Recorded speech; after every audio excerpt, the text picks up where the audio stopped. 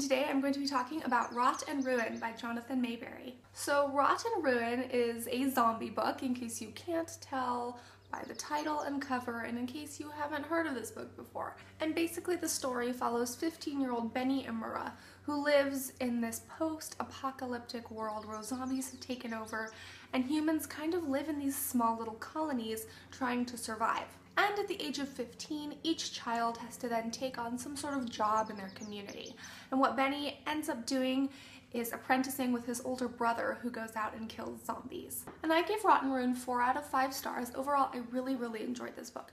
I enjoyed it so much more than I thought I was going to. Zombies aren't really my thing. I've never really been into them before. It just seems kind of gross. I just think of The Walking Dead. My dad and brother watch The Walking Dead, and that show is absolutely disgusting. It's so gross. And so when I saw this book, I'm like, oh my gosh, it's just gonna be a literary The Walking Dead. It's gonna be so gross. But surprisingly, this book was nothing like I expected it to be. It was so different from what I was expecting and my ideas. So if you're initially thinking you don't like zombies, you don't like gore, don't put this book aside just yet. Now, the first thing I loved about Rot and Ruin is that it's not a complete gore fest like The Walking Dead. I was really worried that the story was just going to be super gross. It was going to be nothing but zombie slaying and zombies eating people and all this graphic disgustingness, and it wasn't like that at all. Granted, there are some violent parts in it, but it's nothing over the top like some other things I've read before. It's really not that bad. Another thing that I loved about this book, which I'm not going to go too much into right now, I'm going to do that in the spoilery section, but it has a very different take on zombies. In my mind, I was thinking there's really only one way a zombie book can go, and this book proved me wrong. It's very different, and it has a really unique idea and focus on how the zombie killing and zombie aspect of the story is done. And basically on the back here it sort of says, like, you know, Benny, through this job killing zombies, sort of finds out what it means to be human, and sort of, what does it say here? That some of the most terrible monsters are human. And I hope that gives you a good enough idea. I don't want to spoil it because this is kind of a spoiler, but it's very different than what I would assume. It's not like black and white, the zombies are the bad guys and the humans are the good guys. It's different. Another thing I like is that I knew this book was going to be a series. I mean, it even says so right here. Dust and Decay is the second book, and I know there are like at least 4, and there's probably more coming out. I'm not even sure. But what I liked is that it doesn't end on like this infuriating cliffhanger, so I have to go buy the next one to figure out what happens. It ends nicely. It has a good conclusion to the main issues that were happening in this book, but it also sets it up for some more things that could happen in the second and third and whatever more books. So that's nice because it's more of a choice about whether you want to go read the others. It's not like, oh my gosh, I have to know what happens because this thing wasn't concluded.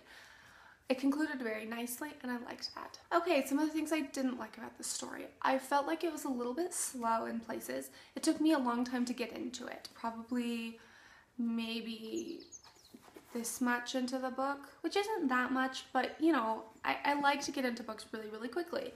So it took me a while to get into it. Also, I felt like there were some chapters that lagged. There were some places I was just skimming over because I was a little bored. The writer has a very descriptive style, and it's very good writing. It's just sometimes I'm a little bit impatient, and I want to get to the point and figure out what's going to happen. And so I was a little bit bored in places, but I still really enjoyed the book. And that was really the only problem I had with it. As for thematic elements, if you're a younger reader, there is no sexual content at all, I don't think. There might be some language. I think there's some language, but it's nothing super strong. And as for gore, it is a zombie book, so there are some things that are kind of gross. I think there's like one part in particular that was probably kind of bad. It's kind of gross, but it's not over the top. It's not overly graphic in how the writer describes it. It's not like, you know, a whole page describing some dead thing in the road. It's not that bad. Now I'm gonna get into more of the spoilery stuff. So if you haven't read the book, go right now.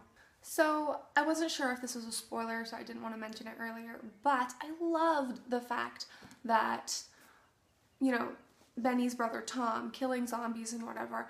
I loved that he did it in kind of this humane way. Like, what was it called? It was like giving closure or something. Like, people would hire him to go basically put to sleep their loved ones who had been turned into zombies.